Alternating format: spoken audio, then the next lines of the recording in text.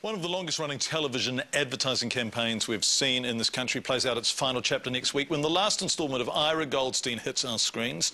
Goldstein and his boss have been the stars, as you know, of the ASB Bank campaign for, what, a decade now, tuning out dozens of ads, but their time is up. So how will it end for this guy? What will they do with him?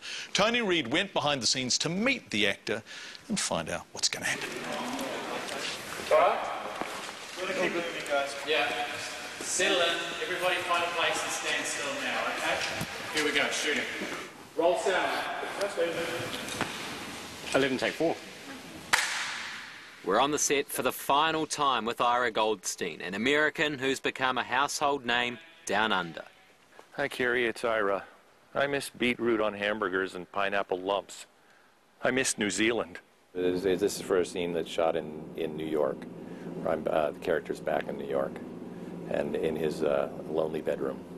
Get to the point, Goldstein. Well, sir, in conclusion, ultimately, at the end of the day and in the final analysis... Goldstein's journey started 10 years ago during a meeting with his boss in New York, where he revealed New Zealand to have the best bank in the world. Well, there's this bank in New Zealand. New Zealand? That seems to be different. How is this bank different? I have no idea. Well, go and find out. Yes, sir. That was then and this is now. We're not really in New York. New York is in West Auckland, although it's in New York that American Steve Miller landed this major role. I think I left the bats turned on. They showed up at this place and they said, oh, they're looking for a Woody Allen type. And I thought, well, I'm not really a Woody Allen type, and I was extremely tired. And so I said, well, I'm just going to do it as the way I do it. And I got a call a week later, no callbacks, which is what you usually do in the States. And they said, you got the job. It's like, whoa, that sounds like, and who'd have thought, you know? Goldstein, I'm coming over.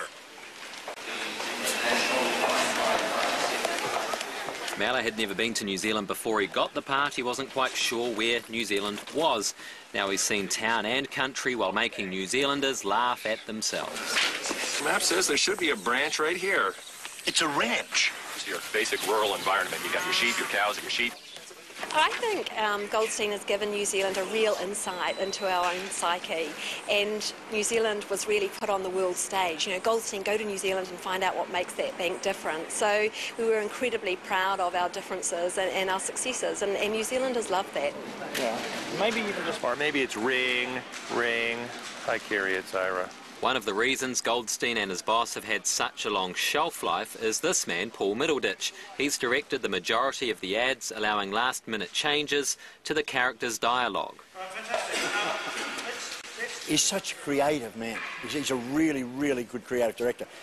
A lot of the gags and things that we all came on set, you know, they were impromptu. And I think that's what gave the campaign its essence, you know, that I think that's what endeared people to it. Oh, yes, sir. I hope this cot will be comfortable. It'll be fine.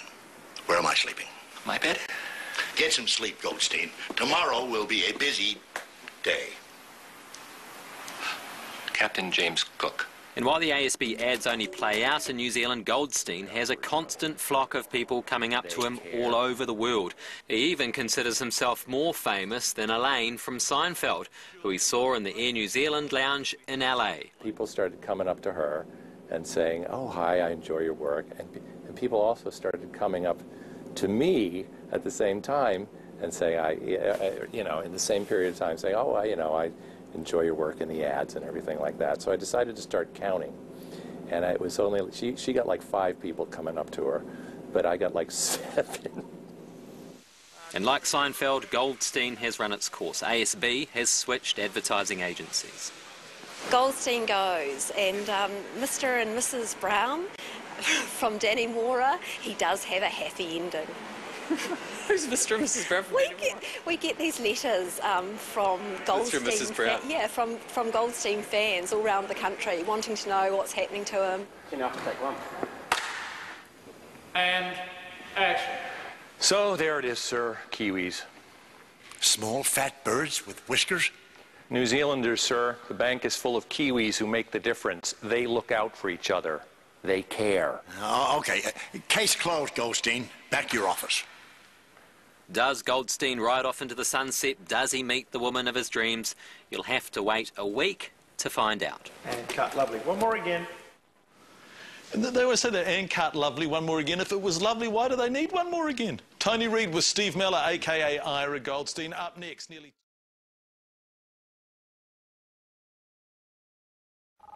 Yeah, hello, sir. Goldstein, it's time to come home.